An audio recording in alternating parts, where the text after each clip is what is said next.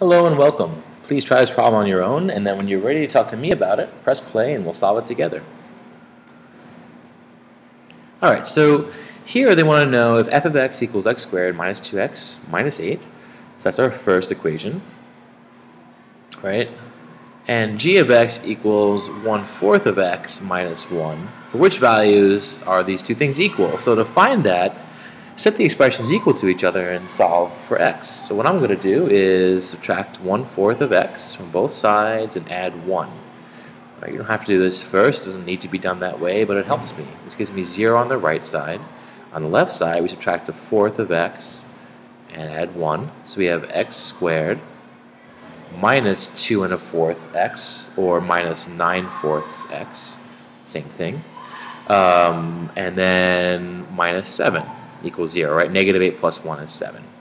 Now we've got to find the x values that work right here, and for me, I don't really want to factor this because it's a little bit difficult for me to do.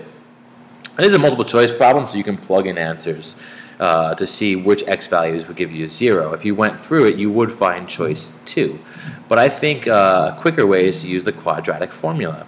This is a formula they give you on the exam based on completing the square. It says that x will always equal the following. It'll always equal negative b plus or minus square root of b squared minus 4ac divided by 2a. And what that's saying is that if you have a quadratic equation written in standard form, which this is, you can plug in a, b, and c and solve for x. So where do we find a, b, and c? Well, b is the coefficient of x. That's this number right here. It's the coefficient of the x term. So b is negative 9/4. And then we do plus or minus the square root of b squared. Again, that's negative 9/4 squared, right? Negative 9/4 squared minus 4 times a times c. A is the coefficient of x squared, which is just 1, and c is negative 7. C is the constant value all by itself.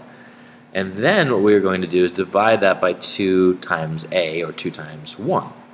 So x is equal to this. So what do? Well, x is equal to negative 9/4 plus or minus the square root of 81/16. That's negative 9/4 squared. You just multiply negative 9/4 by itself. And we're going to subtract negative 28, right? Because 4 times 1 times negative 7 is negative 28. And we're subtracting it, so it's really plus 28. And we're dividing that by 2. Now, we're going to work this out in the calculator.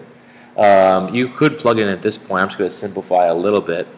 So, negative 9/4. Oh, excuse me, I made a mistake. Going back. Sorry. So b is negative 9/4, right? So negative b is positive 9/4. Make sure that's a positive sign right there. Sorry about that.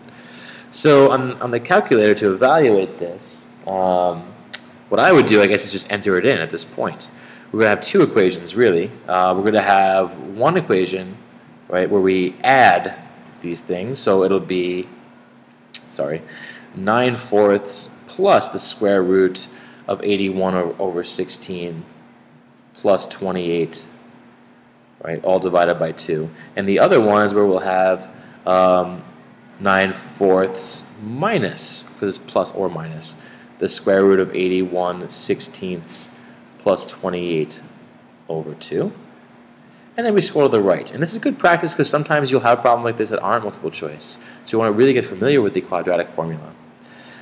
Okay, so how do we enter this in the calculator? Go to my home screen, clear everything off.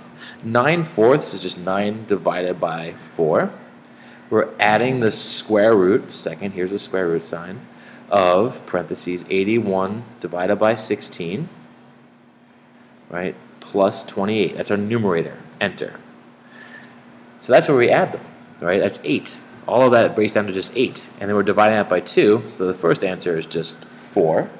And the other one we're going to subtract. So again, I can do second entry, actually, the shortcut. That'll pull up my previous entry. And I'll just scroll to the left here, and I will change the plus to a minus instead of retyping the whole annoying equation. Minus. Enter. Right? And that's our numerator. That divided by 2, because we're dividing only by 2, is negative 1.75. So those are our two x values that work in this equation. Alright, I hope this helped.